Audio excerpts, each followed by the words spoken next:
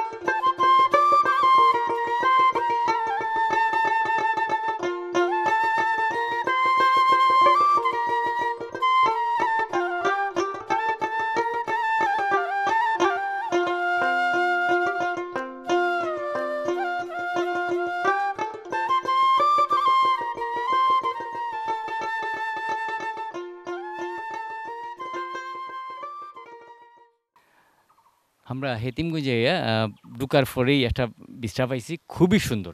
২টা বিশ্রা পাইছি। একটা হচ্ছে ইতারে আপনারা কিতা কইন দুন্দুল না কিতা? ধুন্দুল একটা বিশ্রা এবং এই বিশ্রাটা হচ্ছে শশা বিশ্রা। গ্রামের ভাষায় তরি হয় এটা তরি। তরি কইন আচ্ছা আপনারা লোকাল ভাষায় তরি কইন। আচ্ছা যাই হোক খুব সুন্দর আমার কাছে খুব মজা লাগে। এইটা একটু খসি থাকতে একটু মিষ্টি লাগে না? জি জি। তরিটা মিষ্টি মানে দুন্দুলা খুব মিষ্টি লাগে। আর আমরা যেটা তো পাই রইছি আমরা যে দাদার লগে আগে আচ্ছা দাদার লগে পরিচয়। দাদা আপনার নাম কিতা? আমার নাম জামাল উদ্দিন সুয়েল। আচ্ছা যাই হোক। এটা কিতা আপনার নি বিশ্রা? জি। লিজ নেওয়া না নিজর? জি না এটা নিজর আমার চাচার আর আমার চাচার ঘর ভাই আর আমরা খাস খেত করি কেন। আচ্ছা যাই হোক। শশা লাগাইছেন কতদিন হইছে? ১ থেকে ১ মাস হইব ১-১.৫ মাসের ভিতরে হইব চলাইছে। এখন পর্যন্ত ফসল বেচছেন নি? ২০-৩০ কেজির মতো বিক্রি করছে। কারণ মানে আর এই শশাগুলো কিন্তু অনেক বড় এগুলো অনেক বড় সাইজের হবে। একটা ১.৫ কেজি ২ কেজির মতো হইব। আপনি যে বেচছেন কত টাকার মানে কত টাকা করে কেজি বেচছেন? কেজি আমরা পাইকারি বেচি বাজারও নিয়া তারা আমরা ৪০ টাকা ৩০ টাকা রাখে আর তারা খুচরা বেচে ৫০ টাকা করে। ৫০ টাকা করে না একটু বইয়া বাজারও খরচ আছে ১০ টাকা পাইতো তারা। আর তারাও বইয়া বেচতে পারেন কিন্তু হইছে কি এত লং টাইম দিয়া বিশ্রা করে সম্ভব হয় না। আমরা আরো কৃষি কাজের আরো জায়গা আছে এগুলা সময় দেওয়া লাগে তার লাগে আমরা বাজারও বইয়া বেচার মতো সময় নাই। এটা কতদিন থাকবো? এটা তো ফসল আরো ১ মাস থাকবো। এরপর এটা কি তা করবো? এটা আবার আমরা মনোরকা অন্য পানি কদু আছে ওগুলা রইমু। উড়ি হরিণী আপনারা? এটা তুরি করছিলাম আগে আমরা ওগুলা খাটিয়ে আমরা শশা রয়েছি। মানে ফসলটা চেঞ্জ করে রইলে মনে হয় ভালো হয়। যে মনোরকা মেহনত আছে অনেক কষ্ট করা লাগে আর প্রতি সিজনে মনোরকা এইবার শশা রয়েছে অন্য বছর আমরা রইমু পুঁই শাক ঢেঁড়স রইমু ওগুলা চেঞ্জ করে রইমু। এত সুন্দর পরিকল্পনা করে রইছেন আসলে বাক্কা খরচ যায় তো খরচ যে অনেক খরচ আছে তারপরে ও মোটামুটি ফসল পাওয়ার পরে খুব ভালো লাগে। এটা ঠিক আছে যে পরিশ্রমের পরে যখন পারিশ্রমিক মিলে এটা ভাল লাগে সবারই ভাল লাগে। যাই হোক মোটামুটি আমার কাছে খুব ভালো লাগছে। আমরা যেই শশাগুলো দেখলাম এটা কিন্তু হাইব্রিড না আমরা লোকালের মাঝে বালা? এটা হাইব্রিড লাল তিরর শশা। আচ্ছা আমরা এই বিআইডিসি যে সরকারি আছে বীজ যেটা এটা আপনারা কোনো সময় দেয়নি বা পাইননি আপনারা? না এখন পর্যন্ত আমি প্রায় ১০-১২ বছর হয়ে গেছে ক্ষেত করাম সরকারি কোনো অনুদান বা কোনো কেউ লগে যোগাযোগ করছিলাম ১-২ বার কেউ এখন পর্যন্ত কোনো সহযোগিতা করছেন না। অথচ জানি আমরা শাহজালাল বিজ্ঞান ও প্রযুক্তি বিশ্ববিদ্যালয় থেকে কিছু উড়ি করা হয়েছে শশা করা হয়েছে। লোকাল যে মাটি আছে এর মাটির মাঝে অত্যন্ত ভালো হয়। আপনারা যারা নিয়মিত ইজি ভিলেজ যখন আপনারা দেখছেন ফাঁসাউন গ্রামও আমরা একটা প্রজেক্ট দেখাইছি এবং বিচারে আমার ফোন করে কইছে যে আমার এত উড়ি হয়েছে শাহজালাল কৃষি ইউনিভার্সিটি থেকে যে বীজ দেওয়া হয়েছে খুবই ভালো হয়েছে। তো এরা যদি এই মানুষগুলো যদি এই জিনিসগুলো ফাইতা তাই যে যত্ন করে করুন তাহলে অবশ্যই আরও বেশি হইল না আমরা এই পরনির্ভরশীলতা কমল না। শুনুন এই আরও কিছু বীজটা আছে আমরা দেখি।